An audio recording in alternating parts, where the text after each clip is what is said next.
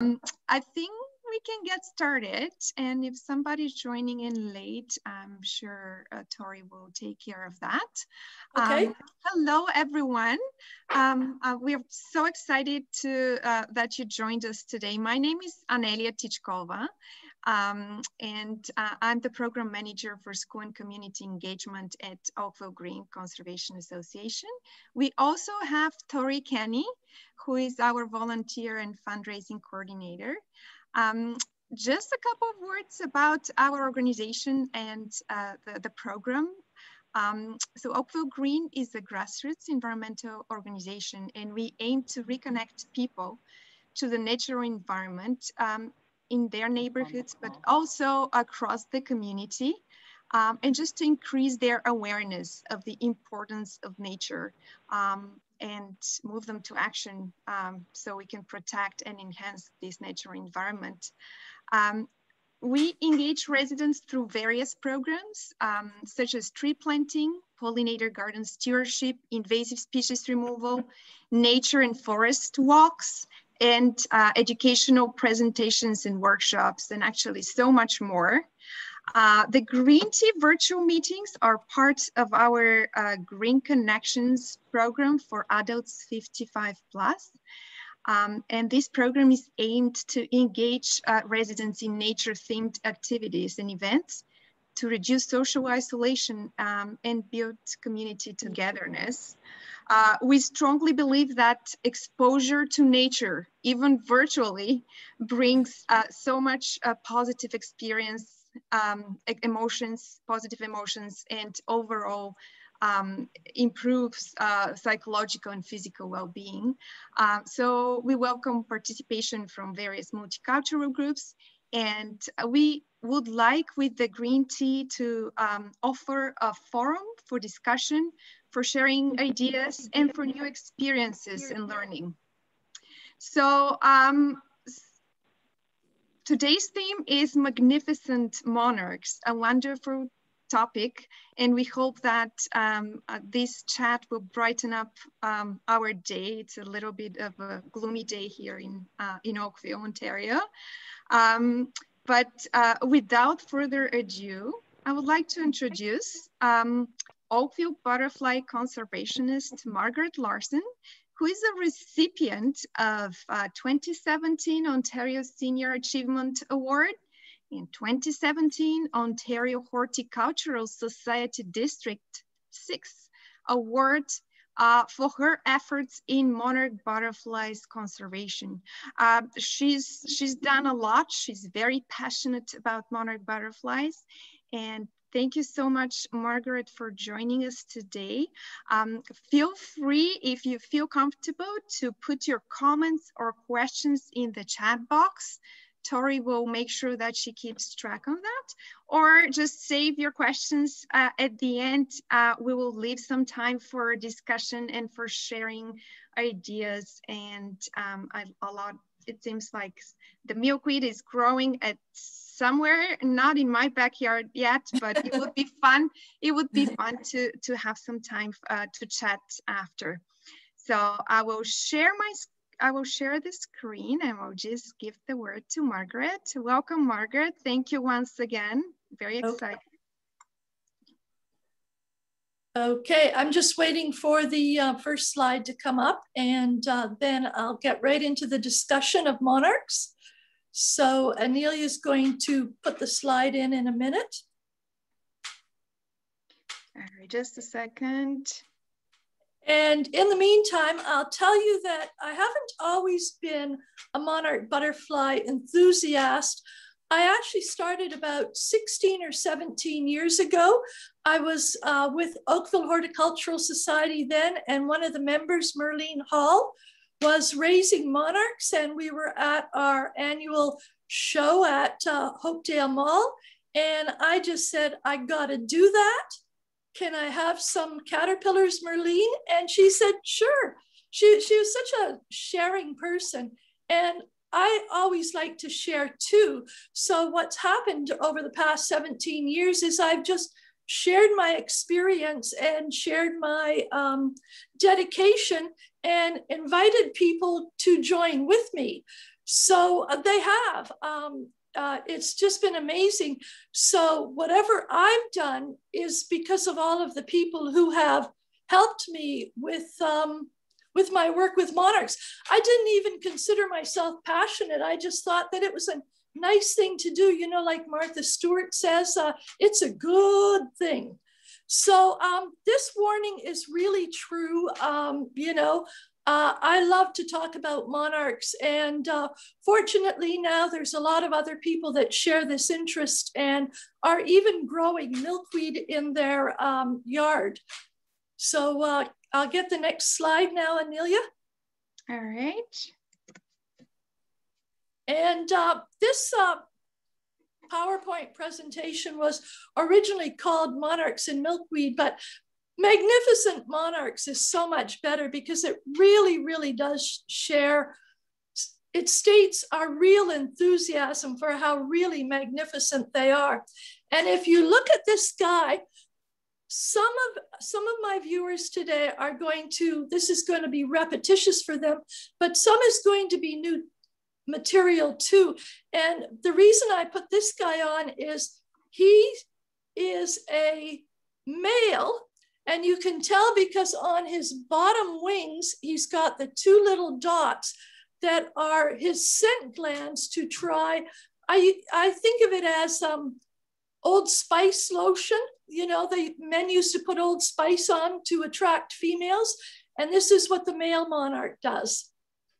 And of course, it's resting on some milkweed, and it looks as if it, no, I think it's common milkweed, but there's over 110 kinds of milkweed. So I don't know all 110.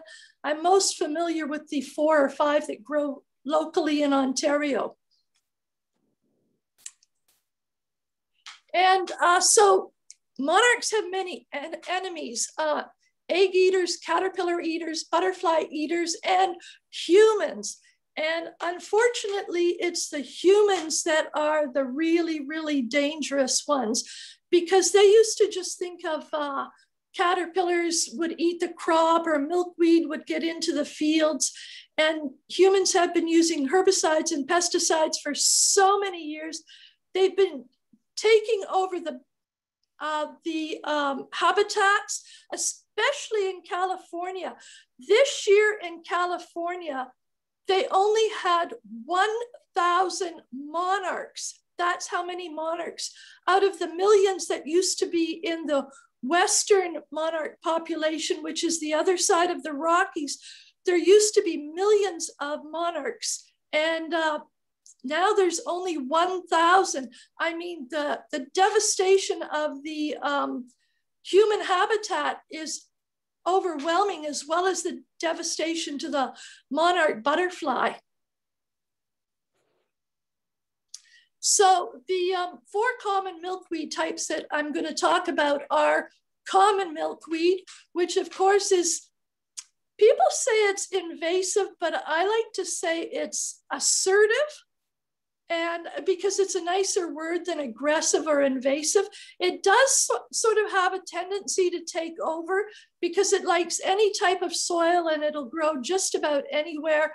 But if you think of it as a little bit assertive, I've grown it in my garden. I know a bunch of people are growing it in their gardens, and it's really, really easy to pull out. Mind you, it'll come back the next year, but then you can just pull it out again. So it's not that difficult to maintain, and it is one of the monarch's favorite milkweeds.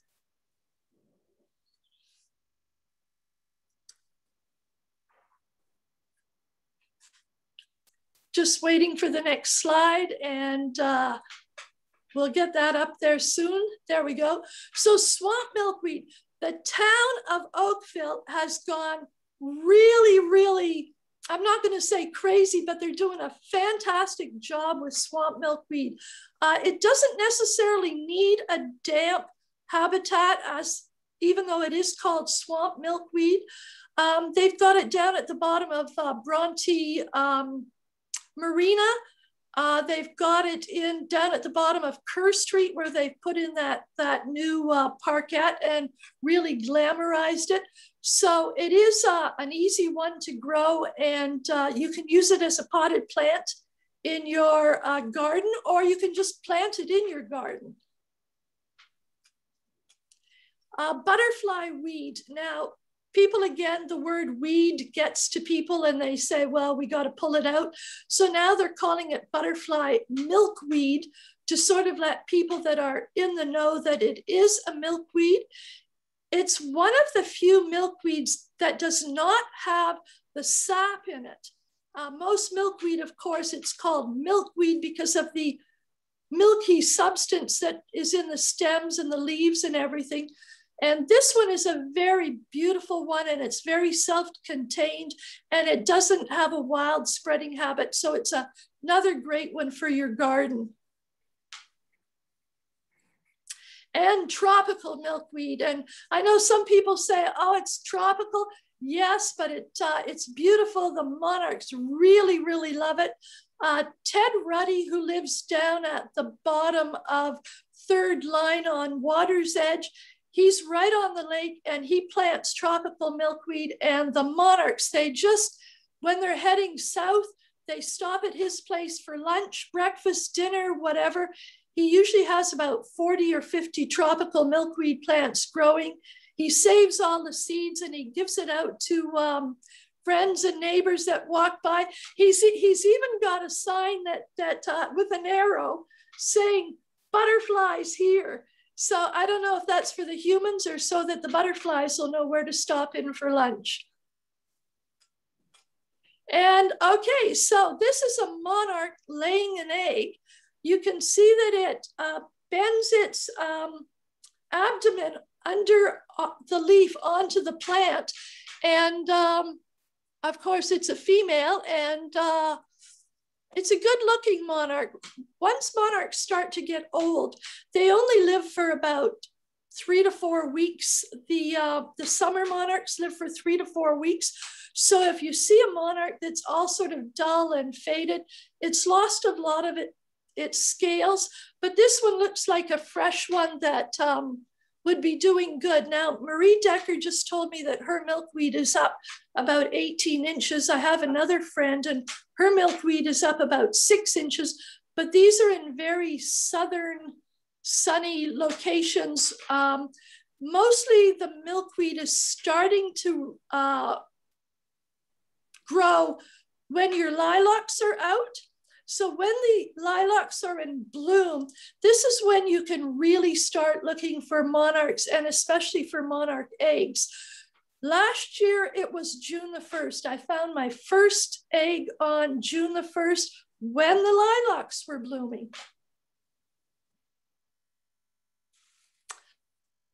Monarch laying an egg. This is on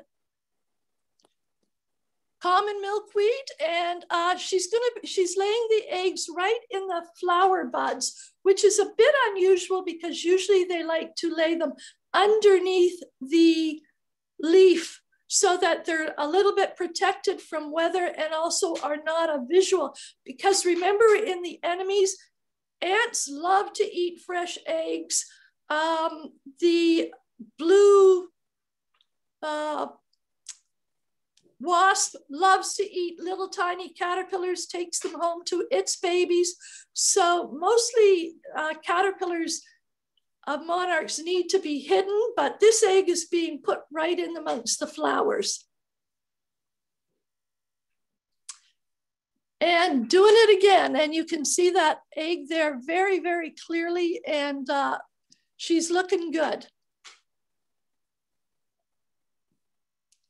Now, this is a little video I got from Dodo, and it's going to show you the bit of the life cycle of the monarch much better than I can ever explain.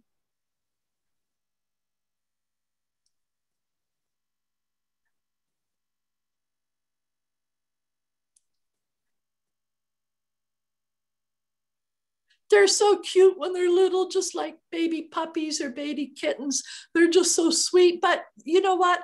They're so small, you can't even, you can hardly see them.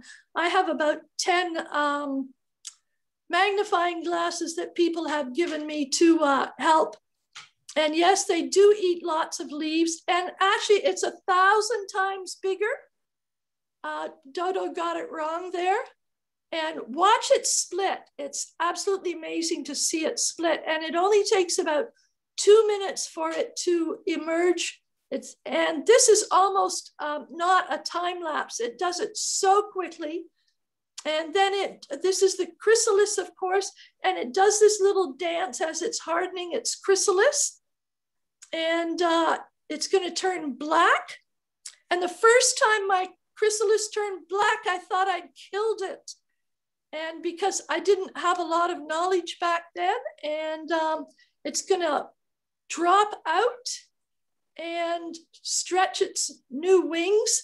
And not trying to see if this is a male or female. Ah, it's a female.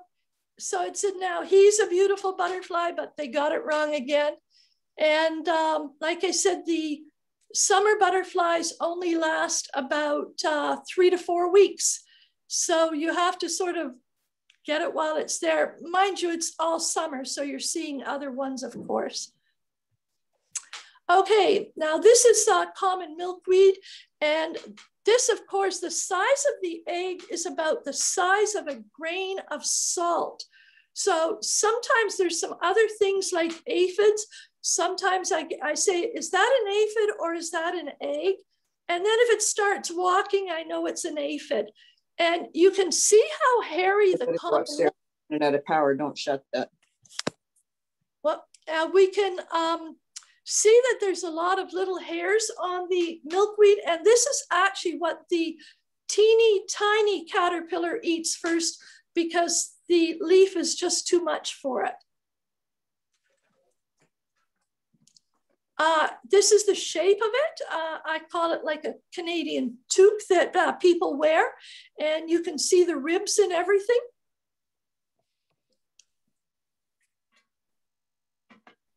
And this is the little black head of the cat. We call them cats or babies. It's just a friendly sort of name to be calling them. And we'll go to the next one. Here it is again, hatching out, walking out.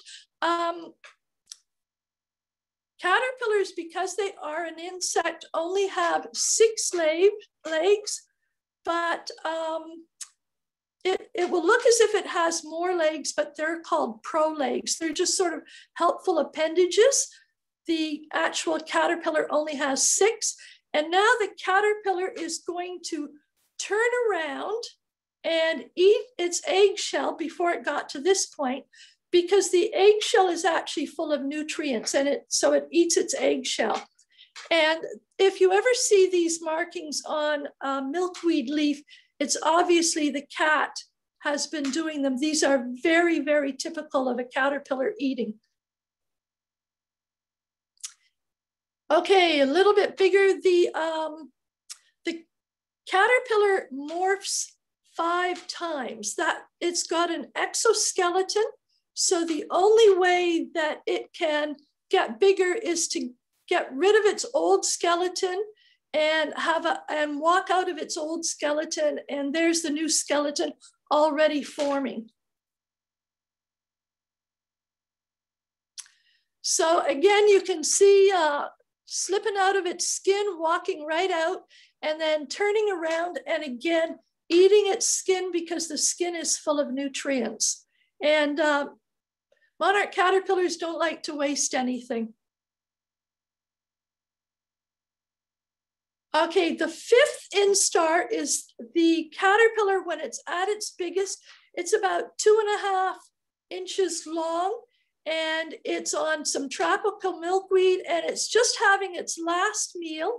And then it's going to lay down a little silken pad, and it's going to become a chrysalis. And of course, a moth has a cocoon, a butterfly has a chrysalis.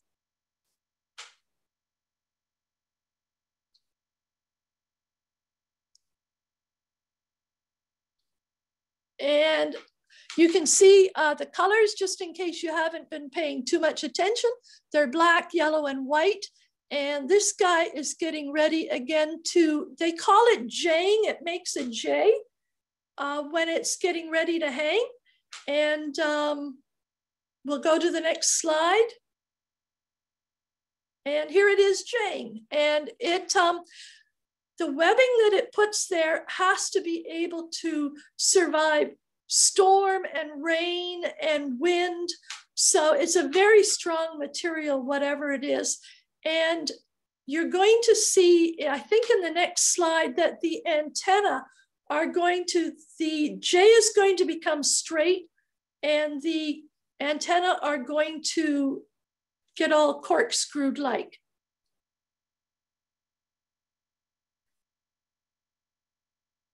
Nope, not yet, but you can see the white silk very clearly there that it's attached to. And did you notice all of the stems there? He's eaten most of the stems on that particular milkweed, all the leaves, and they can eat a lot.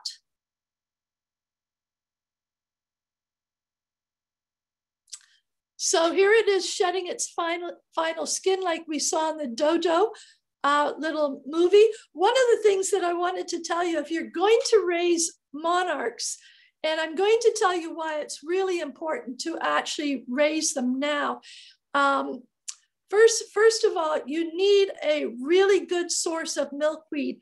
I remember one night I woke up at 3 o'clock in the morning and my caterpillars had no food and I didn't have any in the fridge.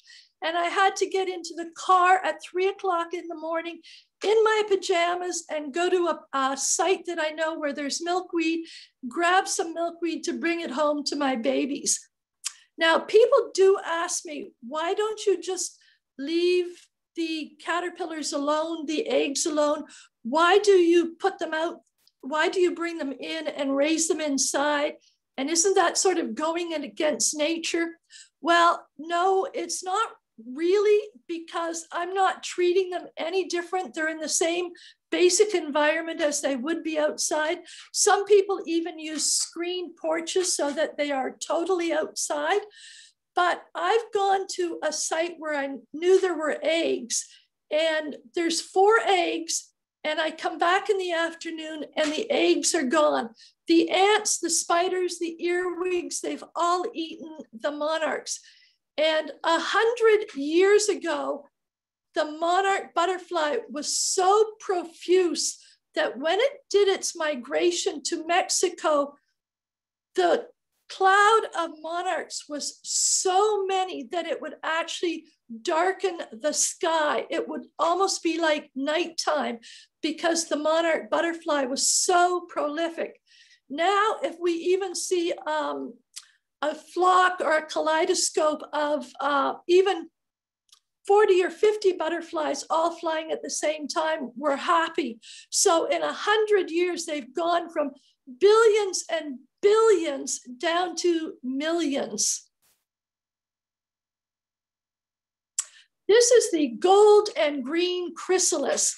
And about 4 years ago, a 15-year-old boy figured out how to tell whether this was going to be a male or a female.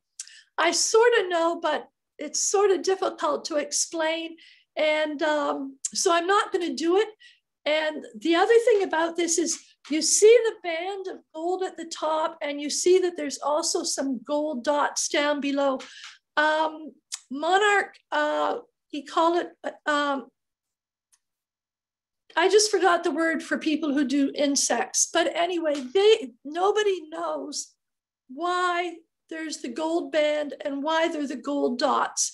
So something more to find out about monarch butterflies.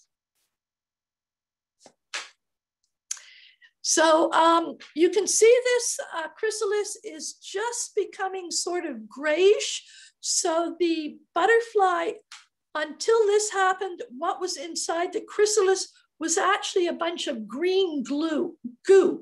This process is called complete metamorphosis, because now it's changing into an absolutely different looking species. The one thing I wanted to mention here was in the 1600s, a lady by the name of Maria Marion, she started studying butterflies and moths and things at the age of 13. And back then, people didn't realize that butterflies came from caterpillars. They believed in something called spontaneous generation, that things just appeared through the will of God or something. And quite often they would kill what they called worms because they thought they were worms and they didn't realize that they were part of a life cycle. So Maria was in the 1600s. She was the one that figured out that there's a process in evolution, and it was actually her books that got, I'm going to say this wrong, Linnaeus. He's referred to as sort of the father of binomial nomenclature, but it was Maria's books that helped him figure it out. And you can see in this picture, the color changes and almost ready to emerge. Isn't that absolutely gorgeous? And the next one is in 2 minutes. That's all it takes to go from chrysalis to butterfly, but it has to, it's like drying sheets outside. You have to leave the sheets hang for 3 or 4 hours before the sheets will get dry. And this is like a monarch butterfly. It has to dry its wings for about 3 to 4 hours. And otherwise it's easy target for a bird or something else that might want to eat it or prey on it. Okay, this is since 1994, they've been keeping track. This is a graph from Monarch Watch. And Monarch Watch was organized in 1994 by Chip Taylor and Lincoln Brower, 2 guys down in, I think it's Michigan. Anyway, you can see in 94, 95, I guess 96, the monarch population was huge. And it's just come down and come down, gone back up, come down. So again, this is why we want to plant lots of milkweed, and also why we want to maybe even bring some eggs or caterpillars in to save them from being eaten. Now, about 10 years ago, Oakvillegreen had a program, and they showed us how to make milkweed seed mud balls. That was part of their thing at the time, was to get the milkweed seed out there. Well, I took it a bit of a step further, and I got all sorts of people involved. And in the past few years, many, many friends, we have dispersed over 52,000 milkweed seed balls around Oakville, even further north in cottages and stuff like that. So unfortunately, last year I wasn't able to get the milkweed seed out because of COVID, but I sure have lots of milkweed seed that I'm gonna just try and disperse. This is a perfect time of year to be planting milkweed or to be dispersing the seed all over Oakville or cottage country or wherever. So again, reasons for decline in population, climate change, illegal logging in Mexico, loss of habitat. Now, flowers that monarchs like to nectar at. A lot of these you'll know, of course, they like all the milkweeds, and there's like maybe 100 or so actual flowers that monarchs like to nectar at. Tithonia, also called Mexican sunflower, and again, it is an annual up here, and you can see its proboscis there. Now, this is really, really interesting because we used to always think that they sip the nectar like like their proboscis was a straw. It's not a straw. It's like trees. It's, the term just went out of my head again. Hang on, I'm looking it up.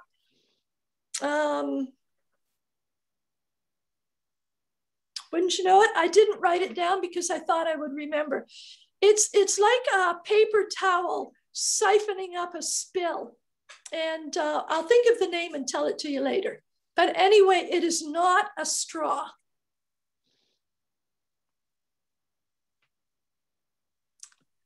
Roosting. Okay, so at night, monarchs don't fly at night. They don't have the sun. They don't have the heat.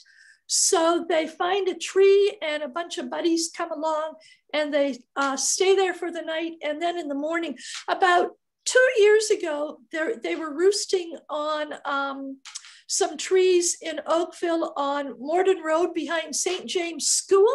And nobody told me about it till the next day. And I went the next day to look at sunset. No, I couldn't. I have never, even though I've been working with monarchs for 15 years, I have never seen a roost, but there's still hope.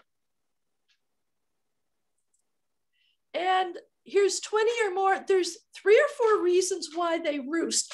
They roost if the weather's bad, like if we're having a thunderstorm or anything. They roost because it's too cold to fly. They roost because it's nighttime. And down in Mexico, they roost for just about all of the above reasons. But in Mexico, of course, and that's one of the reasons why the North American monarch butterfly is so amazing, is that these guys fly 20 or 30 or more miles a day. Takes them a month and a half to 2 months to get to Mexico. And it was our Canadian fellow from Mississauga, Fred, just went out. Okay, it'll come back. And anyway, he and his wife spent years and years and years trying to find out where the monarch butterfly went. And then in 1976, they finally found that it went to Mexico for the winter. And a lot of guys roosting here. And I didn't take this picture. I wish I had taken this picture. I think it is so great. The monarch's favorite color is orange. The next favorite color is blue. The next favorite color is yellow. The monarch's last favorite color is red. So if you're planting for the monarch, plant a lot of orange. But see this, he's on red, but he still would have preferred orange. And I just remembered Fred's last name. It's Fred Urquhart. If you ever get a chance to go to Dundas, there's a little pollinator garden in Dundas called the Urquhart Garden, and named after Fred Urquhart.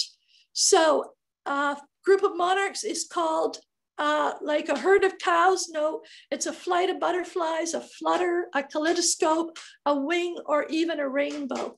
These are all words to describe them when you see them flying in a flock. And unfortunately, that's not my hand either, but I do have some nice pictures of people's hands. And I think that's just about the end of the slideshow.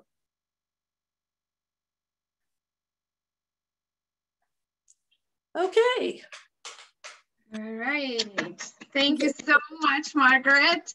I've never enjoyed my cup of green tea more than this morning, listening to your inspiring stories.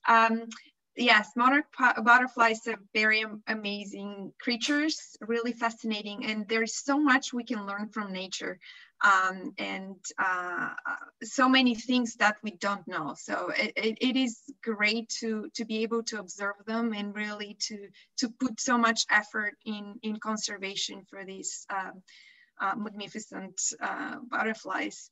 Yeah. So I do grow myself the common milkweed, the orange, the butterfly weed, and the swamp milkweed.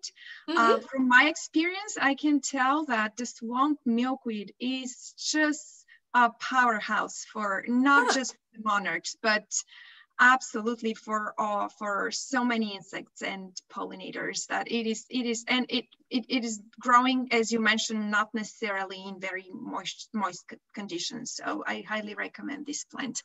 I'm gonna go to Tori and see if there are any comments or questions in the chat first, and then we can see if somebody else have other questions for Margaret.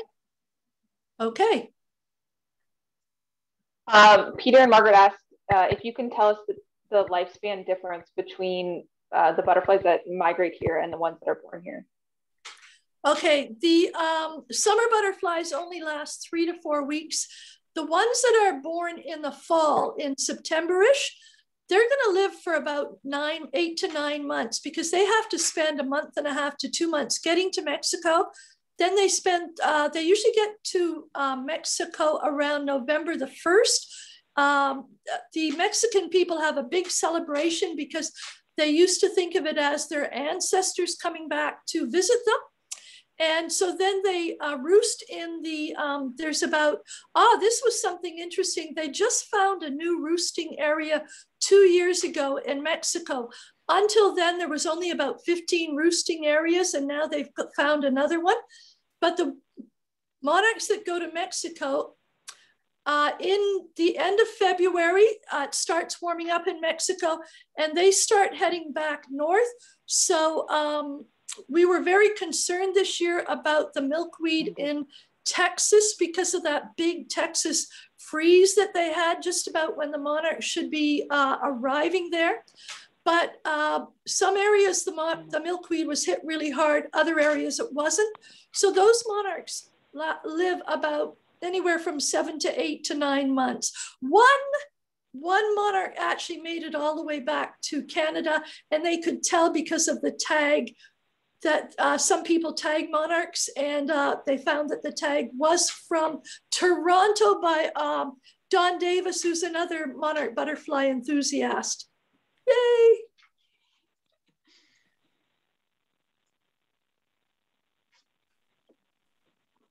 Tori, do we have any other questions? There's nothing in the chat, but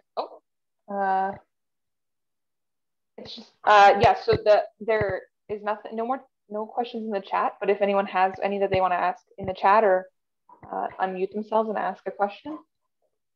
Tori? Yes, go ahead. It's Ruth, and I'm wondering if Margaret was looking for the word osmosis. Is that how they take up the nectar, or is there a different word? There's a different word. It's pretty close. And I can see the trees doing it because, of course, trees can't sip up sap right to the top. And it's it'll come to me as soon as this meeting is over. That's what happens, eh? Welcome to senior moments, Margaret. Oh, thank you.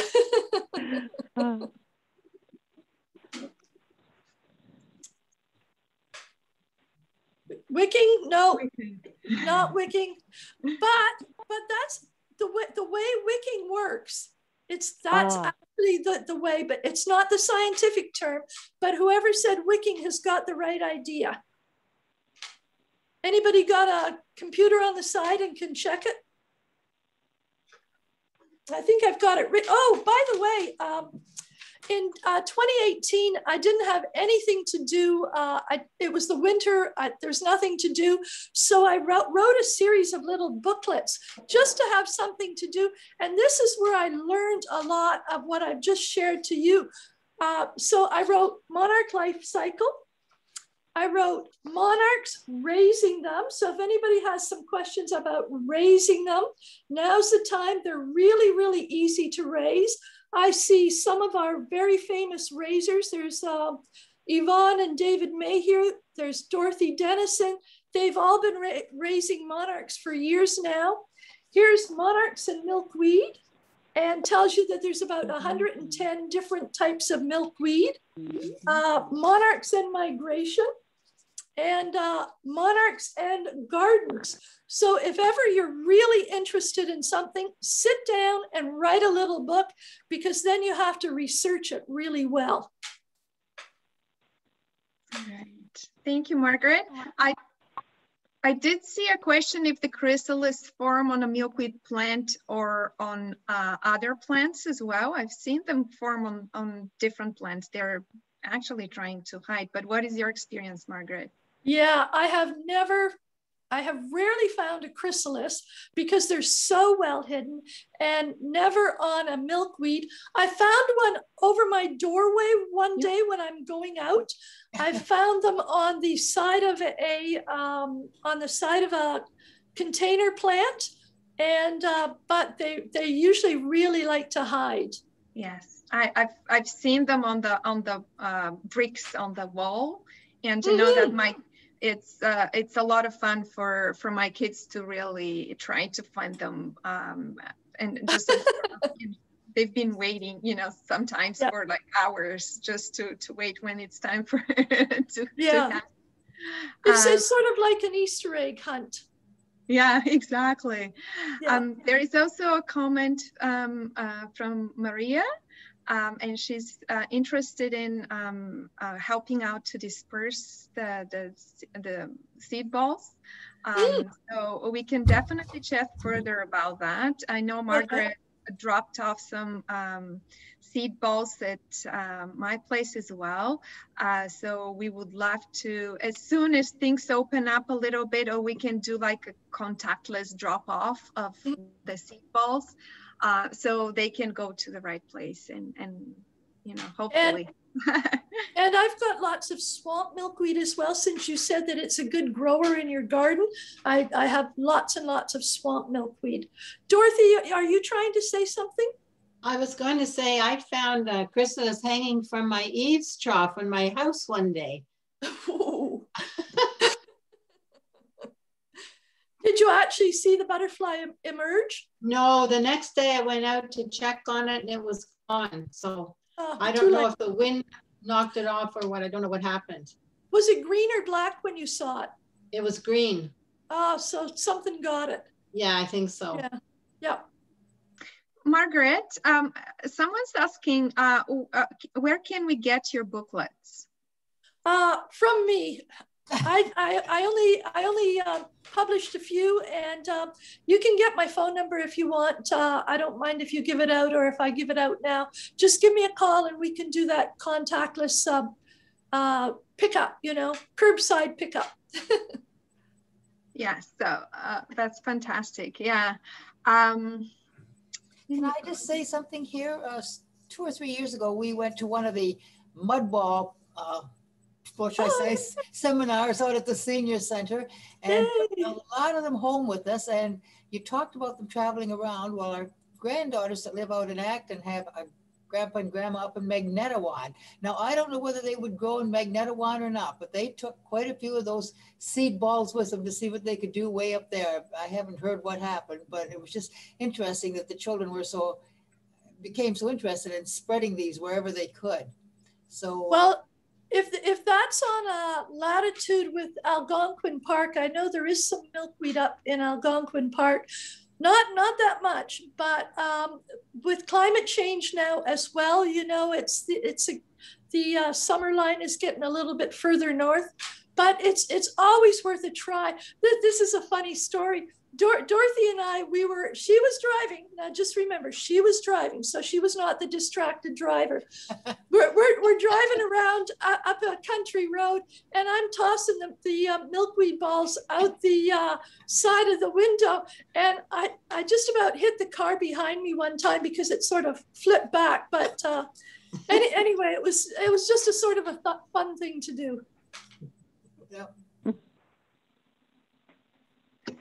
I just wanted also to mention that I haven't observed a rooster, as you know, going back to Margaret's talk, but if you ever have a chance, if things open up, if you have the opportunity to visit a Peely Point towards the end of the summer, depending on the weather, but that one year I was at the beginning of October, and it was absolutely magnificent. The number of monarchs that are in the sky, it seems that it is one of their gathering spots before they migrate south. So it was just beautiful to actually observe. It's amazing, you know, just to see them all gathering up and trying to find these last bites. You know, they're just looking for the goldenrods and for the late pollinator plants. So it's really, really beautiful to observe. Yeah, and if you can't get quite as far as Peely Point, Point Peely, you can go to Long Point. Long Point's about half of the way, and or else come down to Ted Ruddy's place. He loves having people walk by. Again, it's the bottom of 3rd Line and Water's Edge Road, and if it's a bright sunny day in September, you'll see 20, 30, 40 monarchs at a time, all feasting on his tropical milkweed. And he loves the company, so don't be nervous. Yes, I've passed by, and I know I have seeds. I have seeds from him as well. So oh, good. Yeah. Yeah.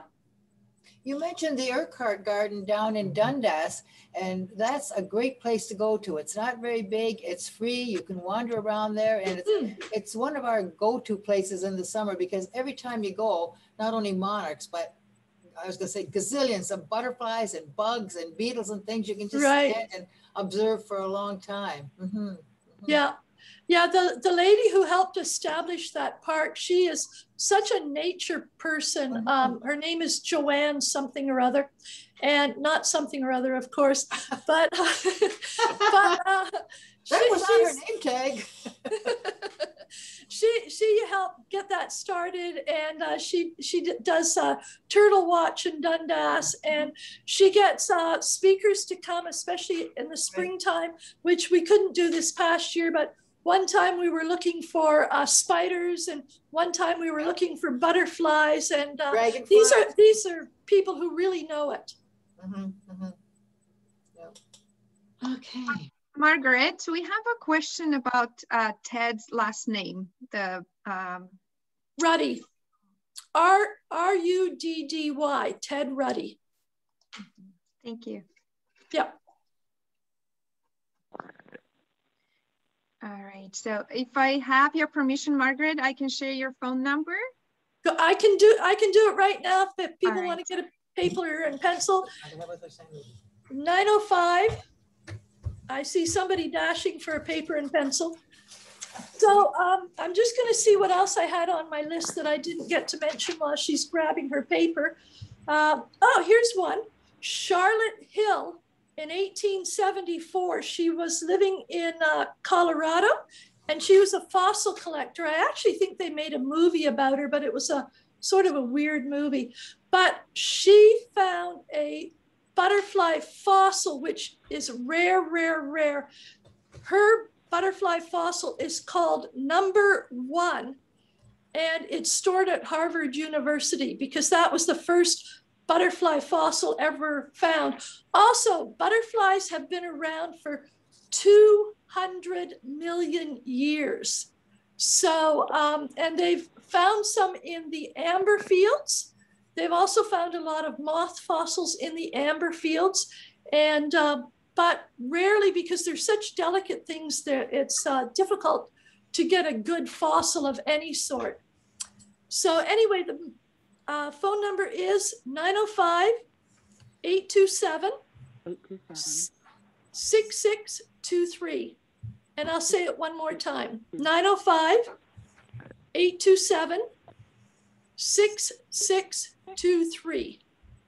Dorothy, you didn't write it down. I also typed it in the chat. It's up here. It's in my head. Okay. Margaret, I have another question for you about the tropical milkweed. We have not planted tropical milkweed in our gardens, and we were just wondering. I know it's a great food source for the monarchs. Would that be their choice for laying their eggs, and would the caterpillar actually Oh, yeah. Yeah. Yeah. It depends on the female butterfly. I have had common milkweed and tropical milkweed side by side. Some have chosen the common milkweed. Some have chosen the tropical milkweed. It's sort of some people prefer potato chips. Some people prefer chocolate. You know, it sort of really depends on the individual female. But you gotta bring those eggs in before the earwigs and the spiders and the ants get the eggs. You gotta bring them in. I know Yvonne and Dave, sometimes they get overwhelmed. I have myself, I don't know how many. Yvonne, how many eggs or caterpillars have you had in at one time?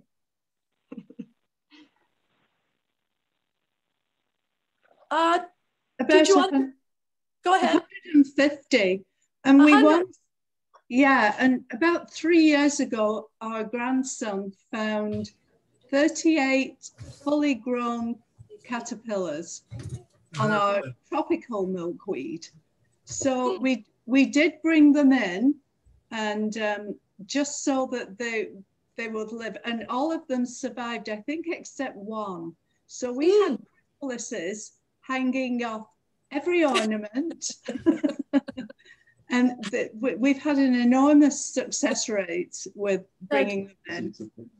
Me too. Yeah, the tropical milkweed, I was a bit hesitant at first because I've got a thing about only growing native stuff, but they don't survive the winter. So I don't think they'll, I hope not anyway. Maybe someone knows more than I do, but I love that tropical milkweed.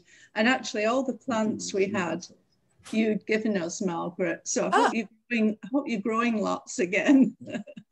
Yeah. The tropical milkweed tends to reseed itself if you leave it in the garden, because it's just like the regular milkweed. It bursts and blows out all these little seeds on parachutes. But also the tropical milkweed, it's a lot easier to pick an egg because the leaves are much smaller. Yes, exactly. You just take one whole leaf as opposed to. I plant tropical milkweed in pots because I don't have a lot of sun in my backyard.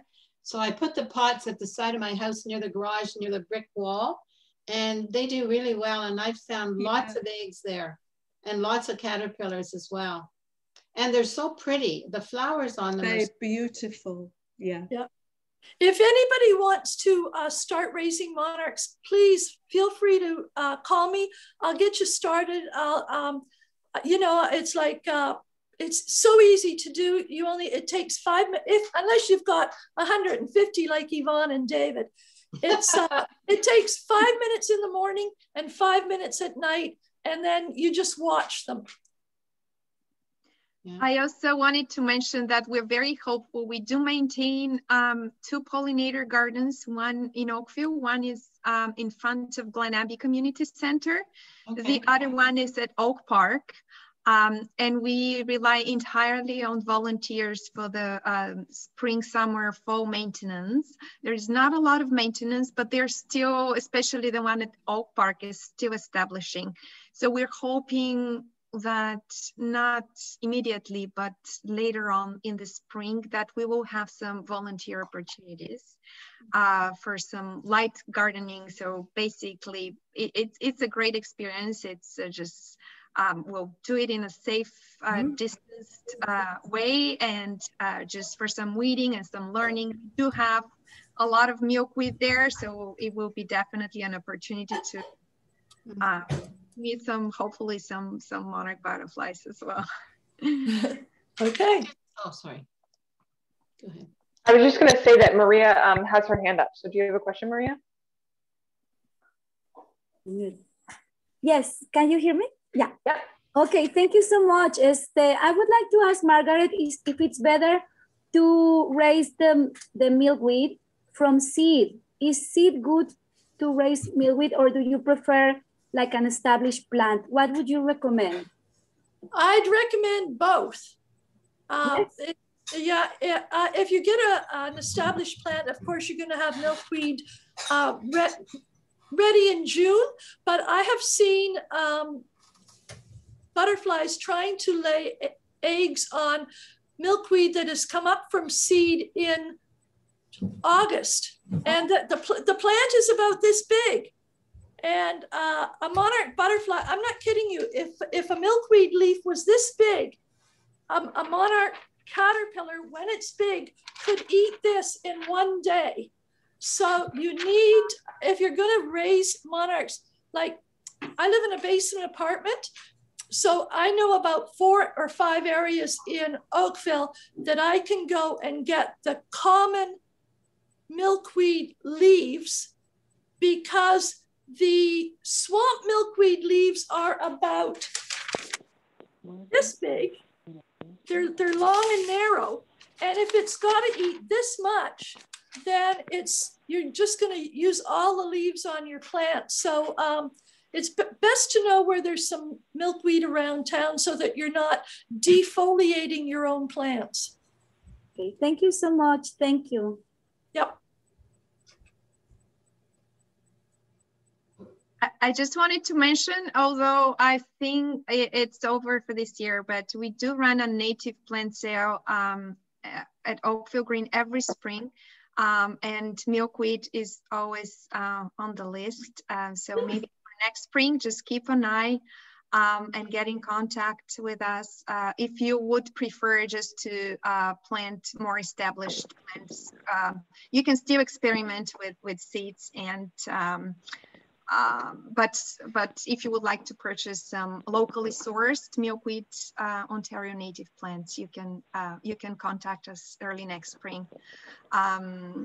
Also, I know we ran a different workshop about winter sowing, but we can do it again later in the fall if there is an interest of how to actually start the seeds so we can stratify them before they're ready to germinate in the spring. So so-called winter sowing, which is also a lot of fun. So we can do that as well. Almost 12 o'clock. This has been wonderful. Thank you, everyone, and special thanks to Margaret for her enthusiasm and for sharing her knowledge and her expertise with us. If you